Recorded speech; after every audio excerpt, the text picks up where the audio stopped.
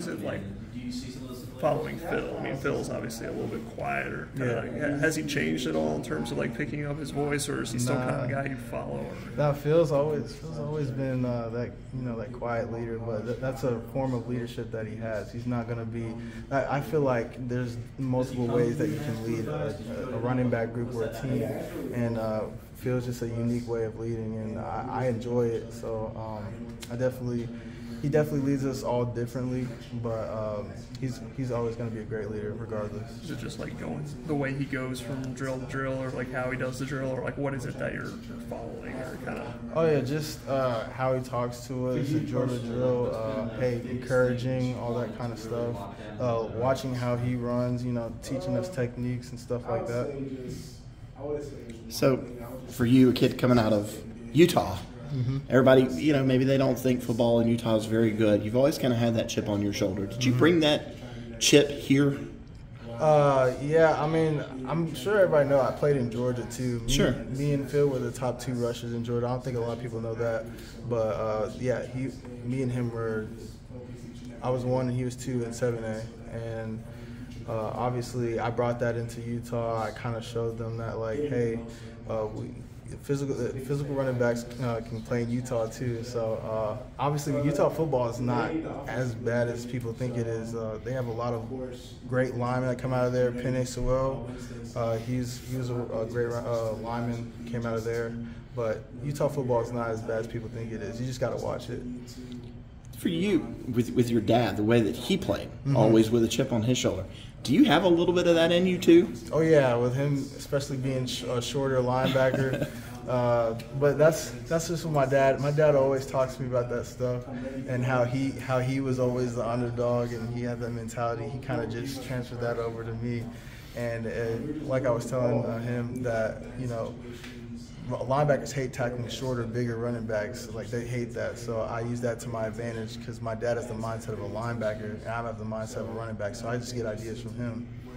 You had one game last year, I think maybe near midfield, where a linebacker or safety tried to square you up. You just kind of lowered your shoulder. You remember that? You ran him over. Yeah. Do you love that part of the game, delivering the blow? Yeah, because that makes it easier as the game goes.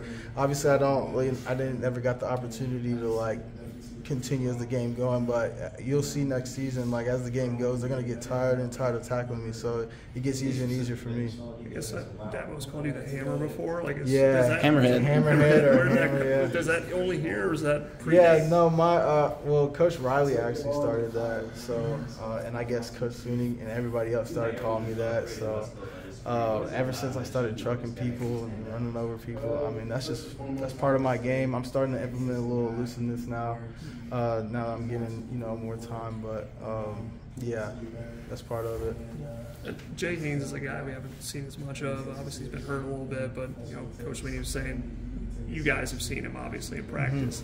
What does he have that's different or unique that he can bring to this room? Yeah, one thing about Jay Haynes, he's very smooth when he runs. He's very elusive. It's kind of I don't know, he's a tall running back, but he's slick, if that makes sense. And he's really good at catching out of the backfield as well. For you, this year, obviously everybody likes to talk about the freshmen or whatever, who's coming in. But are you looking at this there's a job that's open, and I want to go take it? That's exactly what I'm thinking, yeah. Everybody's getting the opportunity. Coach told us that spot's open, so I'm going to do everything that I can to compete for that job. There's no intimidation, there's no jealousy in the room at all. And, we all just work as a unit. We're all going to do our best. So I believe that if I'm doing my best, everything's going to take care of itself. Is it fun to think about Big Phil Maffa crashing into him for a while, and then they bring you in and you start crashing into him? Do you talk about that? Oh, yeah. I think about that all the time. I don't even talk about it, but I know they're going to feel Phil Maffa, then they're going to feel Keith Adams Jr., so that's what you got to think about it. I guess the offensive line obviously has a new coach, and Coach Luke, have you noticed any differences in them? Obviously, you're running behind them, in terms of the way they're playing. Yeah, they start picking me up now. Everybody's more energized and more hype.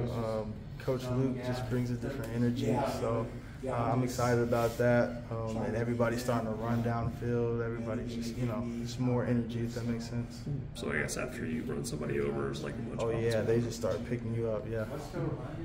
What have you seen from David since he arrived in January?